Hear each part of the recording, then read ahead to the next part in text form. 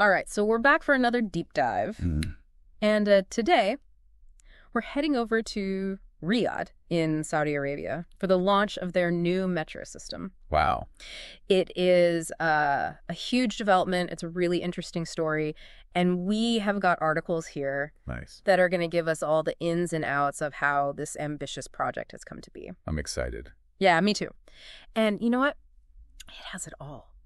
You've got massive scale. We're talking cutting edge technology. Yeah. And the potential to actually reshape the whole city. It's a great case study. I mean, Riyadh is on the fast track to becoming this global hub. Right. And with the population growing so rapidly, they had to do something about the traffic congestion. Right. It was becoming a major obstacle. Yeah. So this metro system is like a bold attempt to deal with that. Totally. Let's unpack this a little bit. The scale of this thing is unbelievable. It's massive. It's 176 kilometers of track. Wow. 85 stations. Yeah. And it can move 1.2 million passengers per day in this first phase alone. That's wild. I mean, that's if you took the population of insert relatable major city population here and put them all on the metro every day. Right. It's unbelievable. Yeah. And, it's not just about moving people around. Right. It's also tied to Saudi Arabia's Vision 2030 plan. Right.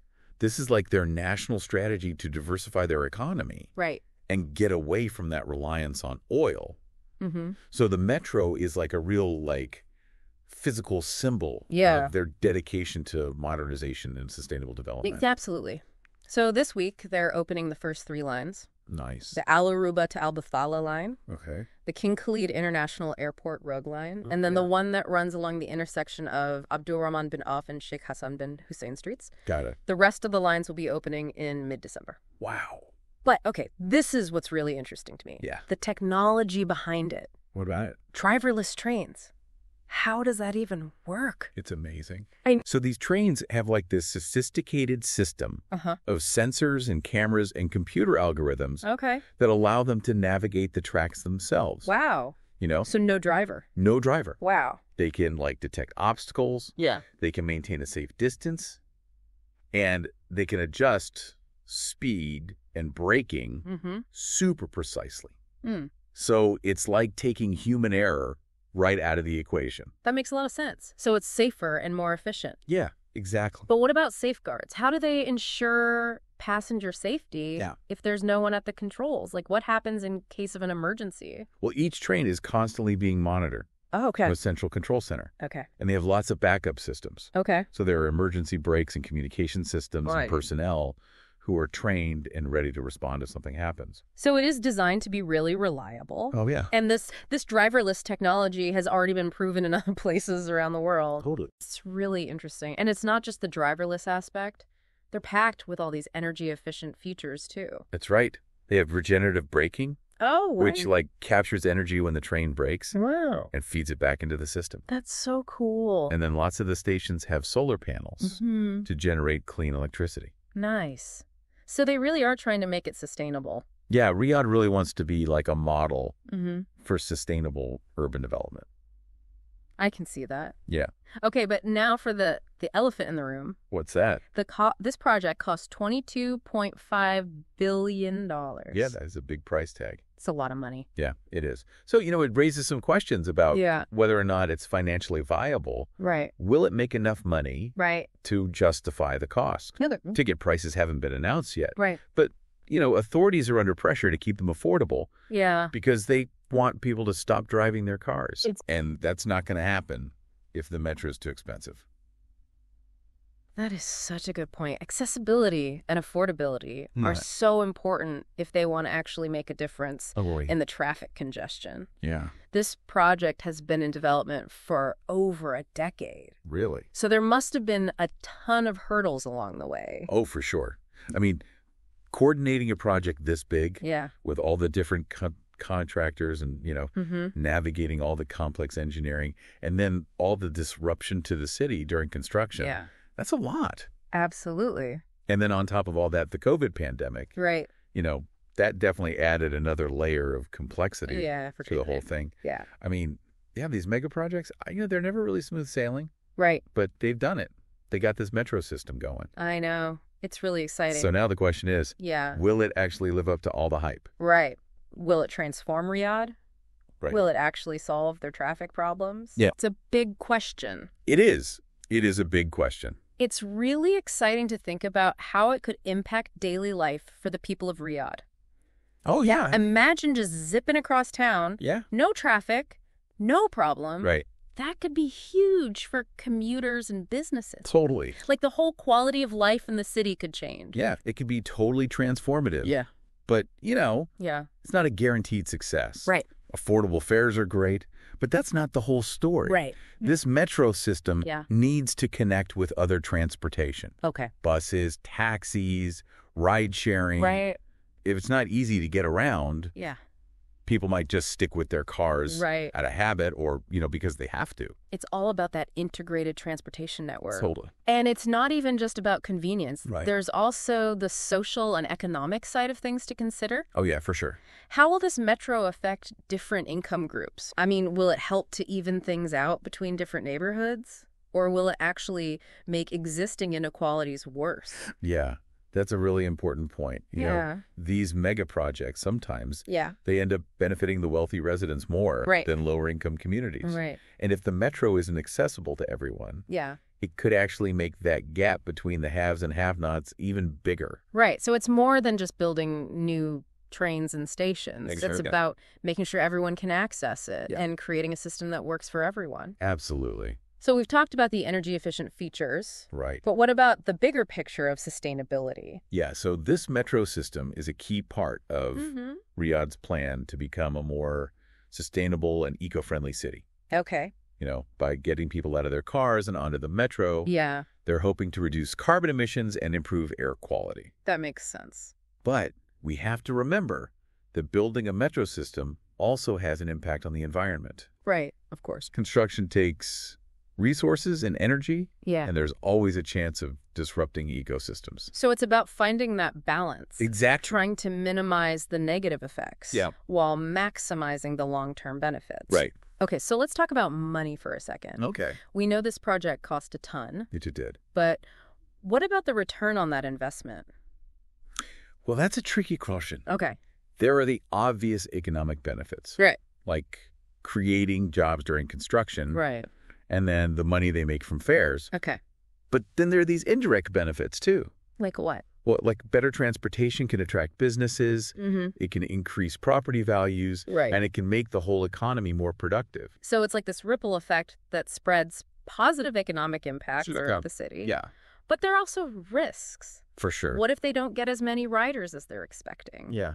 Could this whole project end up being a financial burden on the city? That's definitely a valid concern. Yeah. These mega projects, they often have cost overruns and unexpected challenges. Right. So the success of the metro really depends on a lot of things. Yeah. Like making sure they have accurate projections about how many people will ride it, making sure it runs efficiently, and being able to adapt to changing needs. Okay, so it's a gamble, but a calculated one. Exactly. They're betting on the future. Yeah. And we'll just have to see if it pays off. Only time will tell. So can we go back to the driverless technology for a minute? Sure. I'm still a little fuzzy on how it all works. Yeah. What are you curious about? Well, how do the trains know where to go? Okay. Is there like a virtual map or something? Yeah. So each train has this really accurate GPS system. Okay. And a digital map of the whole network. And they use a combination of sensors, cameras, and laser scanners. Okay. To constantly monitor their surroundings and look for any obstacles or hazards. Wow. Yeah. So they're always scanning the environment and adjusting their course as needed. Exactly. That's wild. Yeah. And if something unexpected happens, like something's on the tracks, the train's safety systems kick in automatically. All right. It'll either slow down or come to a complete stop, right, depending on how serious the situation is. Okay. And the control center gets alerted right away, and they can take over manually if they need to. Oh, wow. That's reassuring. Yeah. It sounds like they really have thought of everything to keep passengers safe. They've tried to. But even with all that, I mean, there's still some risk, right? Well, of course, you can never eliminate risk completely. Right. You know, there's always the possibility of something unexpected happening. Right. Or a technical glitch. Yeah. But, you know, driverless technology has been tested so much. And it's actually proven to be really safe. Okay. In a lot of ways, it's actually safer than having a human driver. Okay. Because you take away the human error. You take away the fatigue. Right. You take away the distractions. So it's like having a computer that's always analyzing the situation. Exactly. And making decisions in real time based on all this data. That's right. That's really incredible. Yeah, and this technology is always getting better. Wow. As they collect more data and analyze it, Yeah. these systems become even more sophisticated and more reliable. That's pretty amazing. So not just for transportation, but for all kinds of stuff. Yeah, who knows what the future holds? Right. But for now, let's stick with Riyadh. Okay. This metro system is a big investment in their future. Huge investment. How do you think it will change the lives of the people who live there? That's a tough one to predict. Yeah. But I think it could be really transformative. In what way? Well, imagine if it's easy to get to jobs and education and healthcare and cultural events. Right. No matter where you live in the city. Mm-hmm. That could open up so many opportunities. Yeah. For people who might have been held back because of transportation problems in the past. Right. It could be a driver for social and economic mobility. Exactly. But like we talked about before, there are also potential downsides. Yeah, for sure. Will everyone benefit equally? Right. Will it create new divisions or make existing ones worse? Yeah, those are all really important things to consider. Right. Like we said earlier, the key is going to be making sure everyone can access the metro and afford to ride it. Right. The people in charge need to really think about the needs of all the residents and design a system that works for the whole community.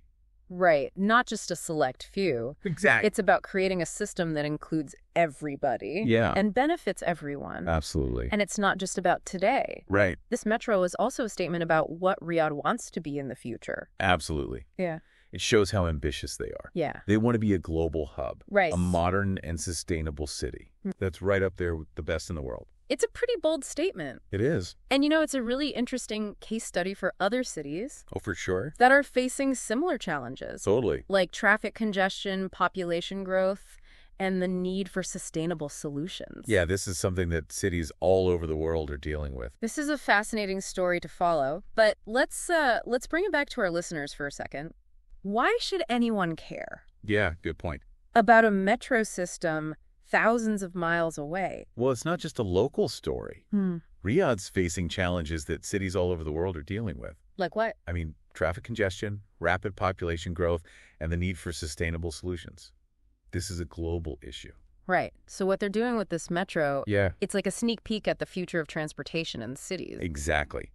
The things they get right and the mistakes they make will be valuable lessons for other cities that are trying to solve the same problems. So we can learn from them. Totally. Yeah. Whether it's about technology or money, Right. social impact or the environment. Yeah. There's a lot to learn from watching this project unfold. It's like we're all watching this giant experiment in real time. Exactly. It's pretty cool. Yeah. So we've talked about the potential benefits. Yeah. But what about the potential downsides? Okay. Are there any unintended consequences that we should be thinking about? Well, you know, even with the best intentions, there's always a chance that things won't go exactly as planned. Right. For example, if the metro leads to a lot of development along its routes, it could push up property values and force out lower-income residents. That's a good point. Yeah, that's something the city planners need to be aware of and try to prevent. So it's not just about building a metro. Right. It's about managing the effects it has and making sure everyone benefits fairly. Exactly. Another thing to consider is the impact on local businesses. Oh, yeah. If the metro makes it easier to travel to different parts of the city, it could hurt businesses that rely on people in the neighborhood. Interesting. So finding that balance between progress and preserving what makes a neighborhood unique. Yeah. It's always a challenge. It is a tough one. And it's not just about the physical stuff either. Right. There's the social and cultural impact too. Oh, yeah, for sure. How will this metro change how people interact with their city? That's a great question. Yeah. Will it bring people from different neighborhoods together? Yeah. Or will it create new divisions by changing how people move around and how businesses operate? Those are questions that will keep sociologists and anthropologists busy for years to come. It's true. It's like watching a new urban landscape being born. Yeah. And it'll be fascinating to see how it all evolves. I agree. So let's zoom out for a second and look at the bigger picture. Okay. This metro system is just one part of a much larger plan, right? Oh, yeah, absolutely. It's part of Saudi Arabia's Vision 2030. Right. This is their big plan for the future. They're putting a ton of money into infrastructure, technology, and education. Wow. And it's all about creating a more diverse and dynamic economy. So the metro is like a symbol of that. Exactly. It's a way of showing the world that Riyadh is a city on the rise. Yeah. A major player on the global stage. It's really a story that's just beginning. We're just at the start of it all. Right. The real impact of this metro system will unfold over the next few years, even decades. It's going to be fascinating to watch. To see how it changes the economy, people's lives. I can't wait. We've covered so much in this deep dive. We have. From driverless trains to the social and economic implications. It's a big topic. It is, but it all boils down to human ingenuity and ambition. Yeah. This drive to create progress. That's what it's all about. It's a story that can inspire us all. I think so. No matter where we live. Absolutely. That's a great place to wrap things up. Listeners, we encourage you to keep an eye on this story as it develops. It should be interesting. It's a reminder that we're building the future right now. And it's up to all of us to shape it. Until next time, keep exploring, keep learning, and keep diving deep